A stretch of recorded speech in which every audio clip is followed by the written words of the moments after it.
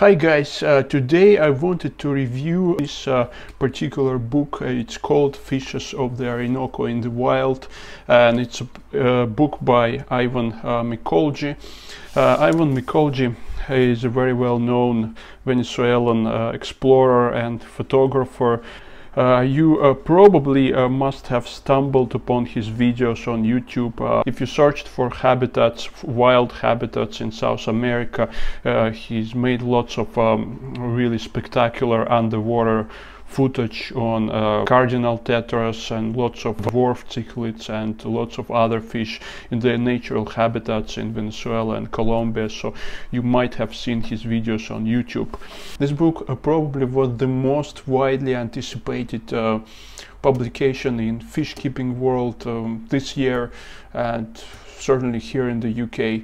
It was published in November this year, 2020, so it's a very new book, and I've only received it about 2 weeks ago. It is not a cheap book. I paid $100 for it, including delivery, but I think it might be more expensive later on because now they have some sort of a Christmas discount. So let's have a look at it. So by the title you could have guessed that it is about fishes of Orinoco River, which is in South America, and it's about wild fish. So the book starts with an introduction to habitats. There are some really spectacular photos in here. These are cardinal tetras in the wild and leaf fish. Yeah, it starts with an introduction to various habitats from where these photos were made, and Ivan Mikolji is certainly very famous for making these absolutely fascinating photos of wild habitats and of fish in their natural habitats.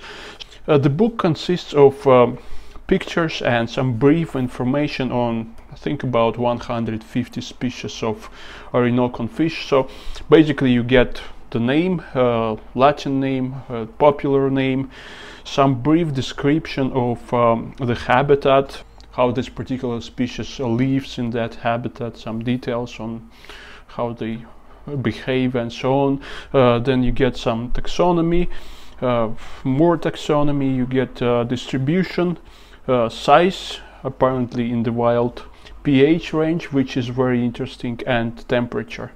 You also get a list of other fish that live in the same habitat, that share the same habitat with that particular species, and plants. In those cases when there are no plants in the same habitat, you get some description of the hardscape that you're likely to encounter in the same habitat. So the pictures are certainly absolutely beautiful. Information is also very useful. I would say that this book is a treasure to anyone working with biotopes, anyone creating natural aquariums or biotope style aquariums, because it provides you with detailed information on what type of biotope you need to recreate and what type of conditions you need to create for this particular species. So that book is certainly something that any biotope artist or any biotope aquarist would like to have. It provides absolutely excellent information on biotopes. It also has a lot of, well, certainly many of the species are quite rare in the hobby, so you wouldn't probably find them in your local fish stores. So these are species that many of them I've never heard about. So yeah, these are the species that are not available in the hobby. But there are also quite a lot of species widely available in the hobby. That's, for example, royal panac, and it's quite widespread in the hobby. And yeah, there's certainly interesting information on some of the species that we've had in the hobby. A beautiful school of corridors, I think it's bronze cories, and yeah, definitely bronze cories, we usually have them captive bred, and they are absolutely, they look different. They're not as colorful as on his pictures, and I would never recognize it as a bronze cory, because normally bronze cory is just some kind of yellowish greenish fish, but it doesn't have this black spot in the middle like the wild specimens. So this is interesting to see.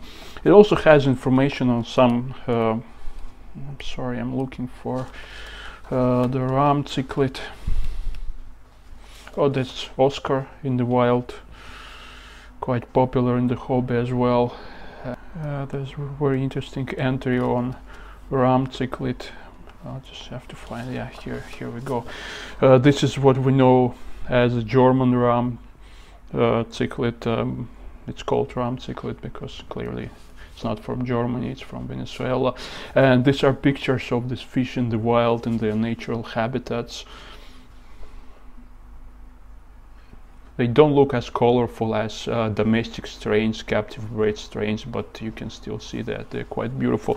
The interesting fact that is written here that they inhabit a wide range of habitats. They live in a different habitats, different water parameters, and they're quite adaptive.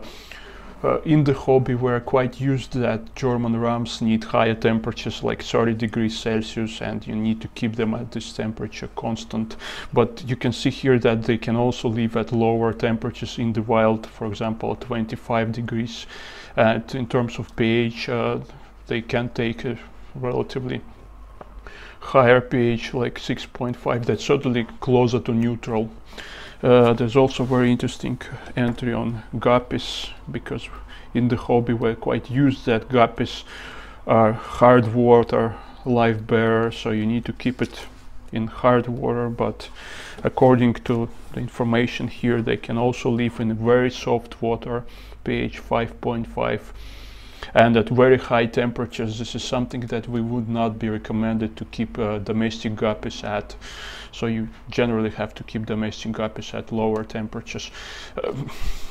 It would be actually very compatible with discus fish because they live in similar pH ranges and temperature ranges. Although of course in the wild they don't live in the same habitats with discus fish. Yeah, so there's quite a bit of interesting information for hobbyists, but if you expect this book to be a book about fish keeping, a book that explains you how to keep the species in your aquarium, you would probably be disappointed, because it is not. It provides you with information about water parameters, about habitats, and all sorts of other useful information that you can recreate in your fish tank, that you can use in your fish tank, but it doesn't really explain you how to keep this fish in your fish tank. And clearly you have to keep in mind that all this temperature ranges, pH ranges, they are applicable to this fish, to wild fish, and not to the domestic strains or captive bred fish. Again, if we talk about the ram cichlid, I'll just need to find it. Clearly almost all of the fish that we have in our fish stores, they're captive bred, they're bred on Asian farms, and they're used to very different water parameters, very different temperature and pH than the wild fish. And if you follow these guidelines in this book, you need to consider that they are only applicable to the wild fish and not to the fish that you might have in your fish tank, because most likely that's a domestic strain, that's a captive bred fish. So yeah, my conclusion would be that this is an excellent book for, oh yeah, these are Rami-nosed tetras in the wild. They look absolutely amazing, and you can see they don't really keep a tight school in the wild. They kind of all spread out here. We normally expect them to be schooling, and we normally expect them to kind of swim in this tight formation, but that's clearly not the case in the wild. They all spread out, and they live clearly in really strong currents. You can see that all the plants are kind of under the flow, heavy flow.